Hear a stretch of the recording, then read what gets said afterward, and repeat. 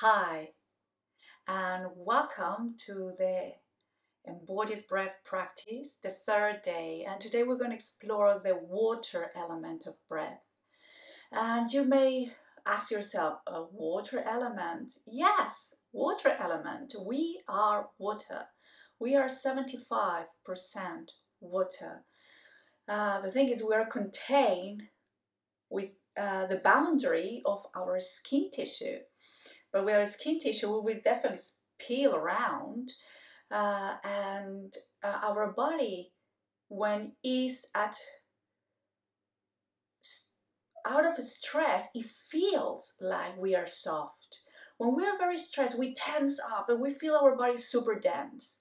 And actually, it's so tense that sometimes the blood has trouble to go to the um, distal limbs, and there are areas that they feel numb because or out of sensation because there is so much hardness and no the essence and liquidness of life, which is blood and is where it carries the oxygen. So connecting with this water element of breath, it brings that sense of on our body of being connected with the whole and being at ease in our skin. So yes, we have two types of breaths, or two types of respiration. So we have external and internal respiration.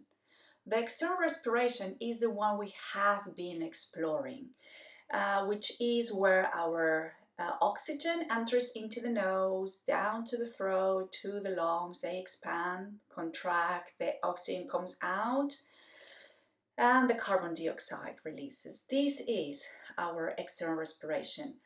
But the breath does not stop in the lungs, or the oxygen doesn't just stay in the lungs. It goes to the heart, that oxygen, and that oxygen is delivered through the blood system, the vascular system, all the way out through our body, and that's a very watery system. Yeah, it moves through our veins and arteries.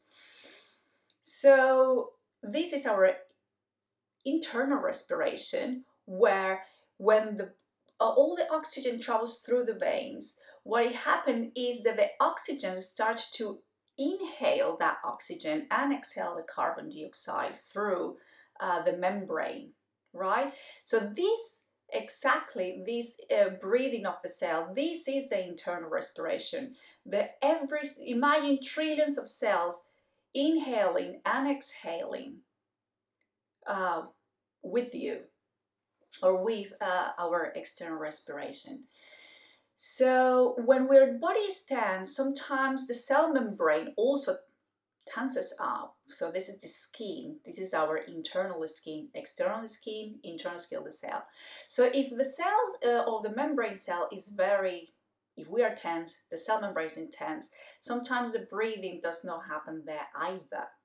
So to feel the water element, to feel that this aspect of ourselves, of watery essence, it can bring, we need to relax. We need to really, really soft our tissues to let the oxygen travel throughout the body, through the blood, but also it travels through the fascial system. You know, these sheets surrounding, especially we feel it through the myofascial surrounding muscles. And those cells of the fascial system, as they breathe also, as this is water, and as all water, when it travels through waves into our body. So when we are breathing in external respiration, maybe the cells in closer to the heart are breathing first, and the last to breathe is into our distals parts of the body, hands and toes and fingers. Um, So we're going to try to feel it today, this external respiration and internal respiration. And for that, we need to be very relaxed. So please lay down.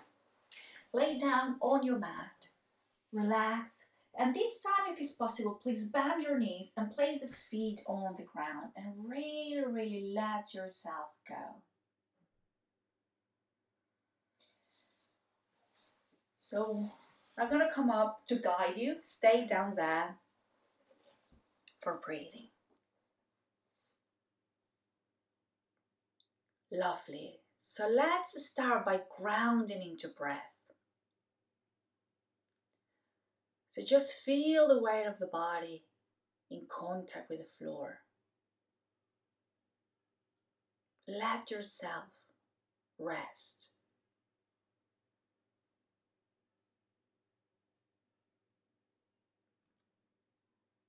Feel gravity. Relax the jaw. Let it drop. Relax the tongue and the face muscles.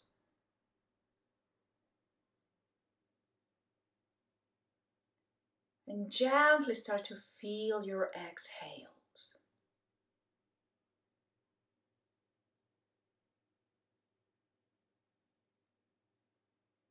Very casual observation at first. Feeling your exhales. And in every exhale you feel it, just let go. Softening and softening. You can feel your skin softening, your muscles relaxing. You can feel the weight of your bones in contact with the ground. Let your body drop in each exhale.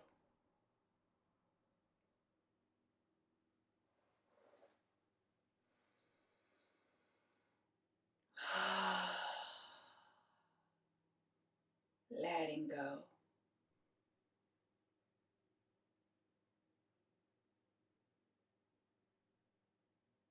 Spreading the tissues. Now, we're going to go and explore this external respiration.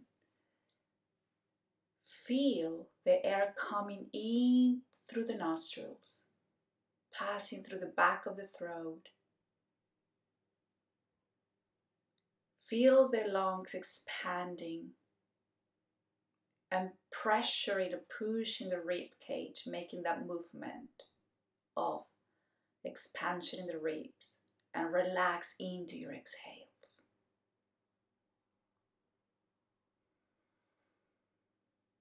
Feel the external respiration.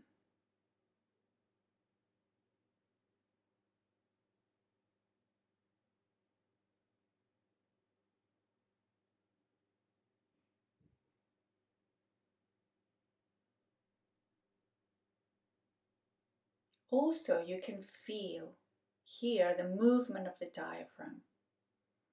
When you inhale, the diaphragm pushes down the watery contents of the belly, bulging the belly in all directions, forward, sideways, and backwards.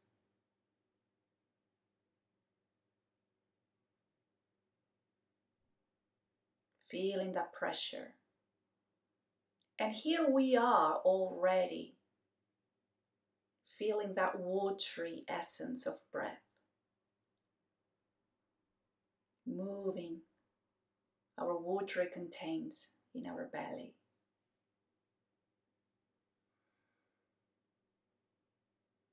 Softening the organs, massaging the organs, softening the skin surrounding the organs.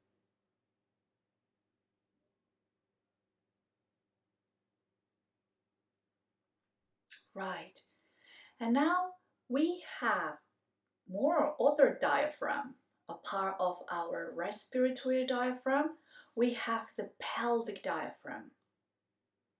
The pelvic diaphragm is your pelvic floor muscles, the bottom of your pelvis, the bottom of your spine. And as a diaphragm, they move with the breath. And they are communicating each other, the respiratory and pelvic diaphragm. When we inhale, the pelvic diaphragm descends, the respiratory diaphragm, descends, and the pelvic diaphragm bulges out, receiving all these watery contents,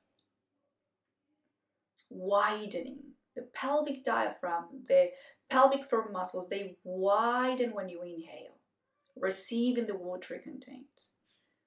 And exhale, coming back. They soften in. So they are moving. Inhale, they press the pelvic diaphragm to the respiratory. Exhale. Respiratory and pelvic diaphragm move together. Feel that movement.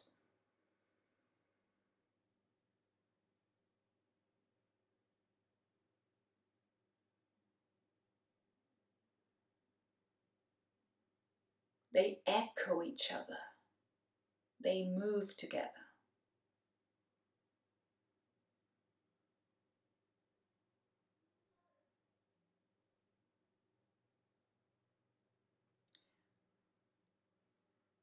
Now, yesterday we see that wherever we move our attention, in any part of our body we move our attention, the breath can travel because we open a neural pathway of perception and sensation. So once this pathway is open, the breath can travel to there, or the sensations of breath can travel to there. We deal with our nostrils. Right. So as you feel your pelvic floor moving as you breathe, we're very close to our hip joint, you know, where the femur joins the socket of the pelvis, that very powerful joint. Imagine you have a lung in that joint. And inhale and feel that there is a space in the joint. It widens as you inhale and softenings. But because you have the knees bent, you're going to feel that obviously now your leg is wobbly. You can feel the rippling of that movement into your gluteus. You can feel the gluteus swells up as you inhale and softens down as you exhale. So as you breathe your hip, if your knees start to wobble around, just stretch the leg out. Let the right leg go out. And feel that the breath can travel throughout the whole length of the breath, of the inhale. And as you exhale, ground that leg. Let it very heavy, softening. And just very gentle, send the movements of breath to your right leg. Feel the gentle swell of your right thigh all the way down. Maybe wiggle your toes to ignite sensation there. And it's very soft, this movement. It's very subtle. Yet it's happening because the blood is going down there, but every single cell is inhaling there into your right leg. The only thing we have to do is observe it. That's why it is observance. We're observing how the breath moves into our body through our watery essence of the body. Ground that right leg into each exhale. And let's try for 2 more.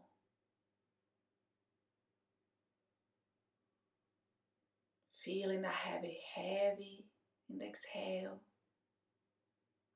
Inhale. Feel the gentle swell, movement, ripples, gushes waving.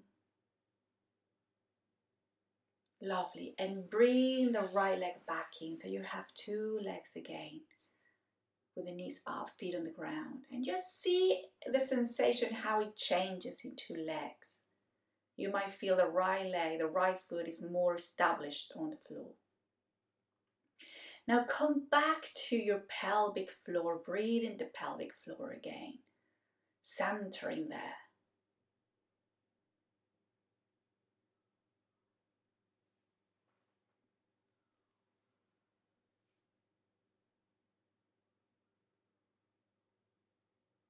And draw your attention to your left hip now. Feel the movements of breath onto your left hip. You can feel sometimes now the left gluteus picking up, swelling in the inhale. The left gluteus, and it softens through the exhale. As you breathe the left hip, your legs start to feel wobbly because you're releasing those muscles around the hip.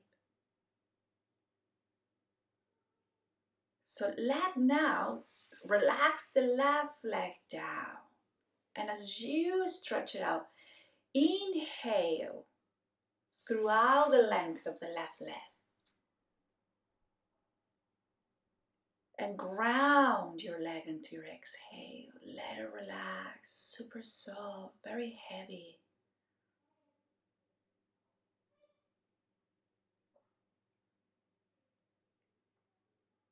Breathe in your left leg.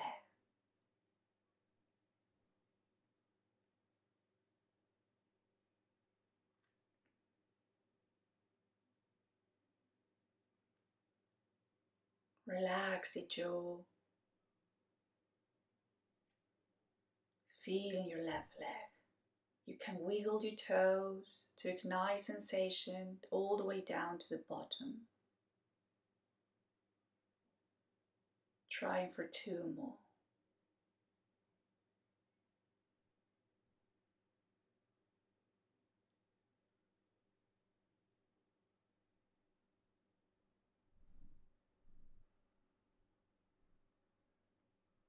Nice, and come back. Let's actually now stretch both legs. Center yourself into the pelvic floor again. And now you can re-pull the breath down to both legs. Relaxing the exhales.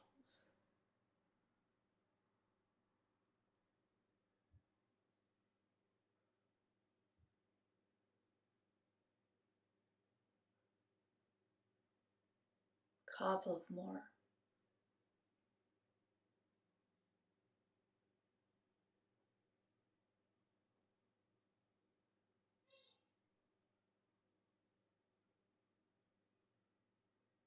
Great.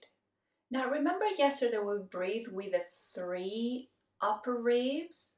The first rib is just below the collarbone, then the second and the third.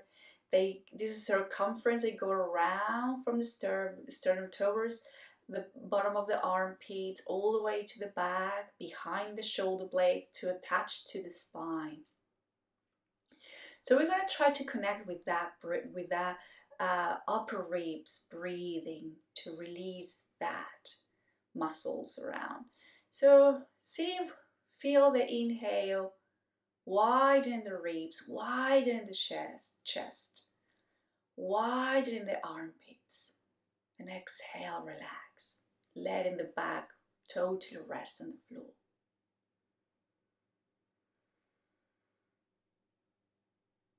Maybe also you can feel the shoulder blades gliding outwards as you inhale, widening, and exhale, softening.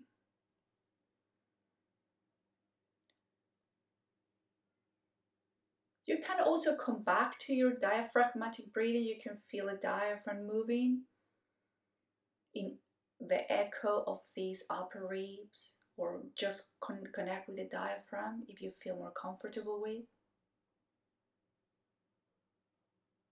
the movements of our ribs. So let's bring your attention to your right shoulder. Just draw your attention to feel the right shoulder, maybe the right rib too. And it seems like the right shoulder is picking up the movements of breath. The right shoulder blade, the right rib is picking up the movements of breath. And if you are a chest breather like me, it's more likely that your arms are super tense and tight like my ones. So what I do is I start to again move my fingers of the right hand to ignite sensation, and the movement of my arms and fingers is super soft, moving my fingers like an octopus-like waveform. Very nice and soft, just to remind myself that I am not tense all the time. Just remind that tissue in my arm that it can be soft, and also to ignite sensation. And as you move it, you send the breath into your right arm, or maybe just relax after the movement. Sending the breath all the way down to the right arm, to the fingers.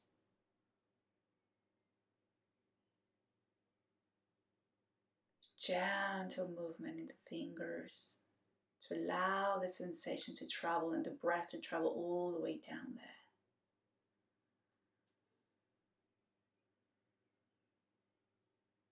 Sometimes I feel I hold the lungs or my heart in my hand.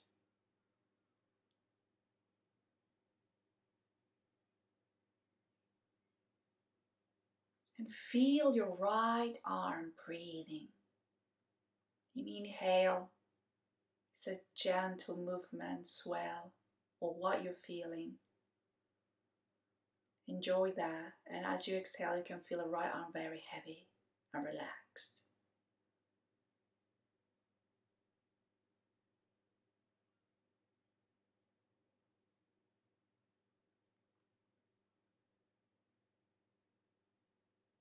Enjoy for 2 more.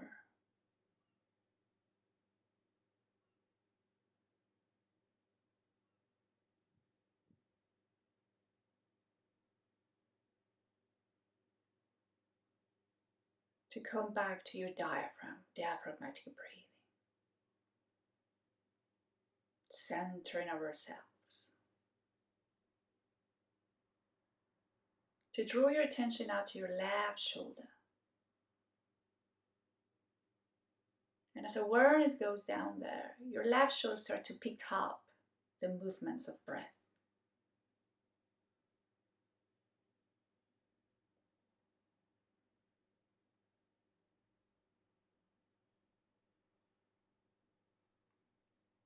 And again, if you need to move gently your arm, a reminder that not all the time our tissue is tightened in a task. Softening, like if you're moving in water, super soft, algae movement-ish. And as you softly, very little move, just breathe into your left arm, inviting the breath to travel to the left arm.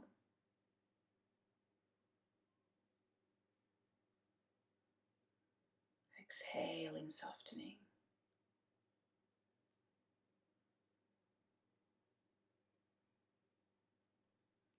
Just feel the left arm breathing.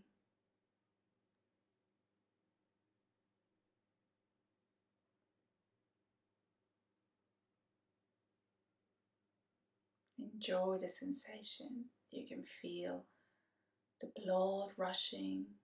It feels sometimes cool or warm. I feel it cool.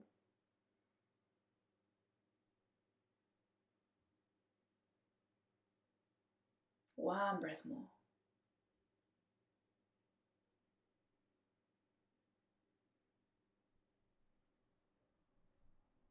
And come back, center into your diaphragm. And the last is breathing our spine. The spine already is in a waveform, so you really can feel it. From the diaphragm, which is mostly at the center, we inhale upwards and downwards towards the top of the head, down to the tail.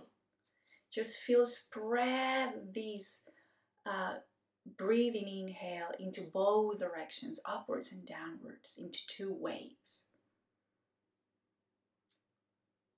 Who made one wave.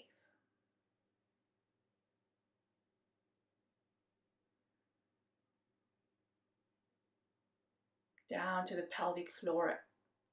And maybe you can feel a third diaphragm, the soft palate, and the tongue, very relaxed tongue. When you inhale, the soft palate swells, the air passes all the way up to the brain, into the membranes of the brain, the meninges, that fascia surrounding the brain. And actually, it's very easy to feel it there because already we have a pump and a water rushing. The cerebrospinal fluid pumps. When you inhale, feel the liquid of your central nervous system flowing through the brain all the way down to the spinal cord, down to your tail. And maybe just imagine, feel all these nerves exiting your spine, communicating throughout the whole entire body. And from the spine, every time you inhale, these information, these nerves ripple throughout the whole entire body. All these nerves, breathing your body, uniting the body. There's a cohesiveness of breath, that it keeps the body together, united and in flow. You may feel yourself like a sea sponge. As you inhale, you expand, absorbing all these nutrients, watery essence, oxygen, nutrients, every single cell. And that exhale, you rest into that full belly, full tummy, releasing all the toxins. Breathe in the body, breathe in your water body.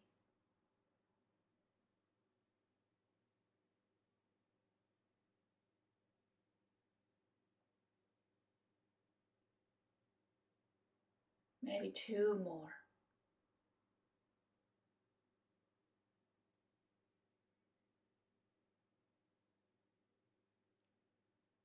Lovely. You may stay there for a little bit more while. And tomorrow we're going to experiment, we're going to express our fire element, the qualities of breath in our system. Please share it in your Instagram posts that this practice is happening. So maybe someone will be benefit. And thank you very much. See you tomorrow.